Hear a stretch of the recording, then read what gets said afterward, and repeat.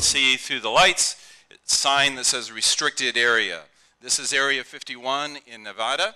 It's a super secret facility that you're not allowed to take photographs. You're certainly not allowed to enter, but from space it's perfectly visible from satellite imagery. One of the things that you should keep in mind as you see these images is that they are not of the quality that is feasible, that's possible with this technology. You can burrow in and get much closer than the image that you're seeing now. Among the transformations that we've seen since these satellites have become available since September of 1999, when operational, the first one in January of 2000, is that it's empowered, it's transformed civil society organizations, non-governmental organizations, to do the kinds of things that previously were done only by government spy agencies, for good or bad.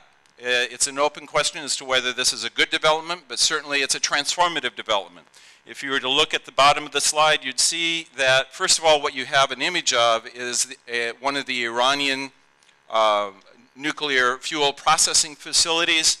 And at the bottom, you can see that this particular annotated slide was produced by the Institute for Science and International Security from a satellite image from Digital Globe, one of the commercial remote sensing satellite imaging companies. So what you see represented here is a sort of intelligence analysis that previously would have been done by governments. In this instance, it was done by a non-governmental organization using imagery that was acquired from a commercial remote sensing satellite company, using imagery that's about 1 meter resolution. That is to say, it's about the size of a grill that you would find in your backyard. You can discern these kinds of objects from 420 miles in space. You can do more, though, than simply acquire static images, images that are just pictures that you can see, whether it's of areas in Flint or in Nevada or in Iran. What you see represented here is the same sort of mechanism, a satellite going overhead, but what you're seeing here is a capturing of what's called stereo pairs. If you take a satellite image of the same exact location from 2 different angles, what you're allowed to do then is produce 3D extractions through specially developed software programs that allow you to have the sensation of flying through the city of New York. When you have a chance to see that, if you've ever seen a Google Earth 3D fly-through, you have the sensation of flying amongst the buildings. But even more transformative are the things that you can do beyond simply seeing pictures from space. That's an important quality, but it's not the only quality that is offered, the transformative quality. What you see here is a digital map that is presented through its various possible layers. And among the layers that I'm most interested in having us focus on at this point are the vectors. In this instance, vectors have to do with the kind of information that you can provide into a digital map that allows you to identify things. Anything can be identified. They're called vectors. With this particular illustration, what you have are customers, streets, and parcels. This is a representation of a digital map from information that's gathered from space. But you're beginning to see combinations of technologies here that I'll continue to explain. In this instance, it's customer streets, parcels. It can be anything that is geotagged. That is to say, anything that you think is worthy of being given a set of coordinates and tagged and say, this thing is in this place. Here, it's customers and parcels, but that's only the start of what is possible. A digital map can be used to represent anything as long as you have an ability to tag that thing in a spatial relationship, anything. You simply need the tools in hand to take the information from space and fit it into a digital map. The tools that have emerged that are transformative in their nature are cell phones. We have now gone from space to those devices in our pocket. There are, astoundingly, in my view, 5 billion mobile phones found now around the globe. The fastest growth rates are found in Asia and Africa. They are transforming the nature of life in these places as well as here in North America. But with 5 billion cell phones, you're beginning to see places that were isolated and disconnected from the larger world become connected. You can illustrate this graphically by just taking a look at some of these trend lines. The fastest growing trend line is the green one. This is old data, which is to say it's over 6 months old, that show only that there are 4.6 billion, and of course we're now at 5 billion. In the last few years, I have traveled to in the last 2 years, I've traveled to 22 countries. In the last 3 years, to about 35 countries around the globe, looking at the kinds of transformations that are made possible because of these and other related technologies. What this is a photograph of is a small room, a building in Darjeeling in northern India. It was illuminated only by a generator and a single light bulb, so some of the darkness that you see in the room is a result of the fact there is no real electricity here except for the electricity that's supplied by the generator, a little Honda generator outside. But yet when I asked all of these tea workers, people whose life consists of picking tea, to hold up their mobile phones, everyone in that room was able to hold up a mobile phone. Everyone was connected to their friends and their families and to the services that they need in order to live better lives. This is a way in which these mobile phones are transforming their lives. I've seen the same sort of thing. This is taken in Sikkim. It used to be an independent kingdom of Sikkim until 1975 when it joined with India, the modern state of India. And what you're able to see here are a group of Tibetan monks who, besides the solar generator seen in the back, are also playing with a mobile phone. It seems that all of the monks at this particular monastery are also tied in with the larger world. In May, I was either in Tanzania or Kenya. The borders don't have a lot of meaning in this part of the world, and this is a community of Maasai people. And again, what is most interesting is that what you can see with this particular man is besides the traditional Maasai dress, where we are in Kenya, as they say, he also has in his hand a cell phone. Again, the reach is absolutely astounding. In the Democratic Republic of Congo, in northern Kivu, along Lake Kivu, same sort of thing. What you see here, we're told by iPhone and Stephen Jobs that our iPhone has better reception if we hold it in a particular way. Well, they've discovered that if you just put your cell phone, whatever the make, on a stick and don't touch it, and you get that sweet spot in your location and turn on the speakerphone, you're getting far better reception than what you normally would.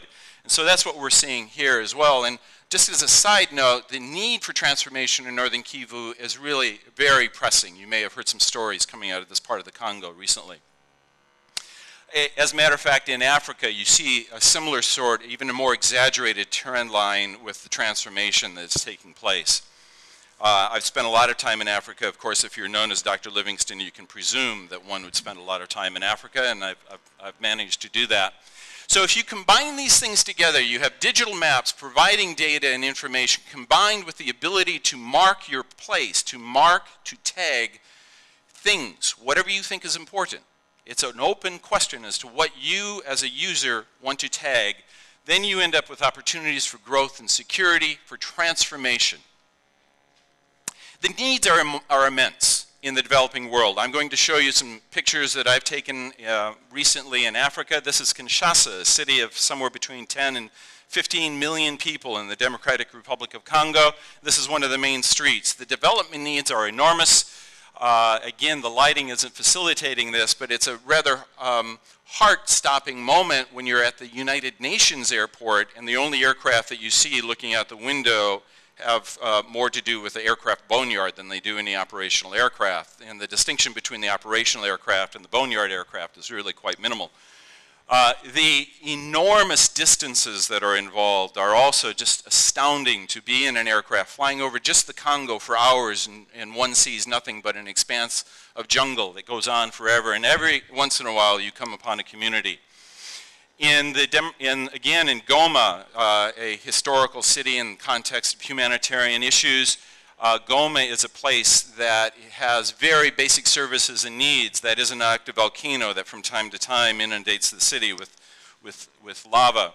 This is in Kenya. Again, the idea that distances involved. I spent hours in a four-wheel drive, then got on the back of this motorcycle to go hours more to reach that Maasai community that we saw earlier.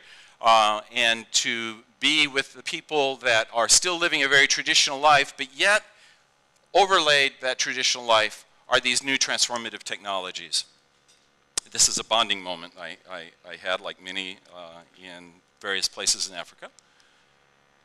And the transformation is literally painted on the walls. You see constantly here the various cell phone companies competing for loyalty, competing for brand recognition. It seems that every available space in many of the villages, the most remote villages in Central Africa, as well as in India, as well as in Malaysia, are painted in the bright colors of various competing cell phone providers. Zain is a major player, as is Tigo. Besides the cell phones, though, there are the traditional mechanisms of communicating, of community building that have a tremendously positive effect most often on lives of people living in remote areas.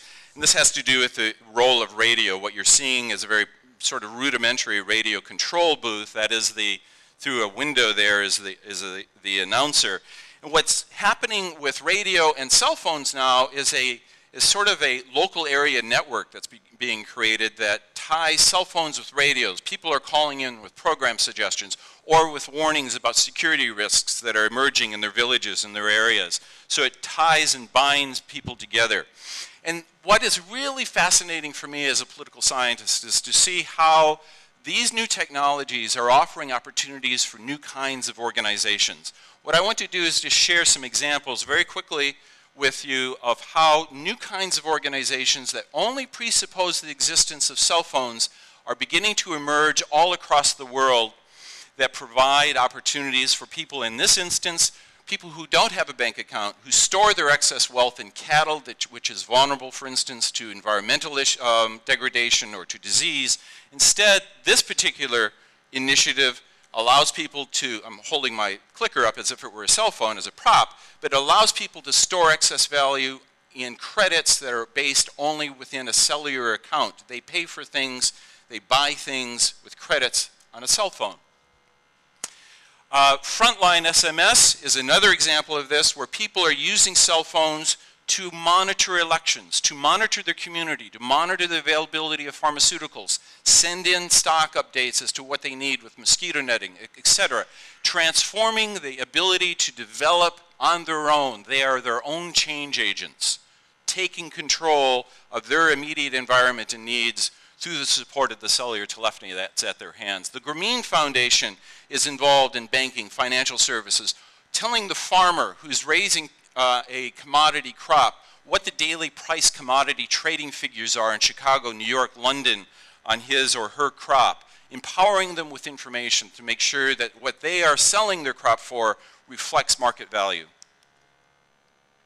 M-Pesa is an example. This is a photograph taken from Nairobi of how somebody is able to use a cell phone to pay for commodities and services.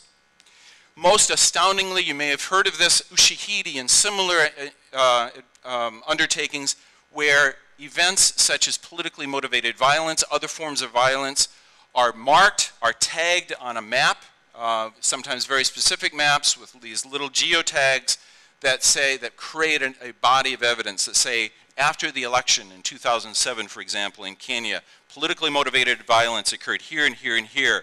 That kind of evidence then in turn is used with the International Criminal Court investigation of those incidences.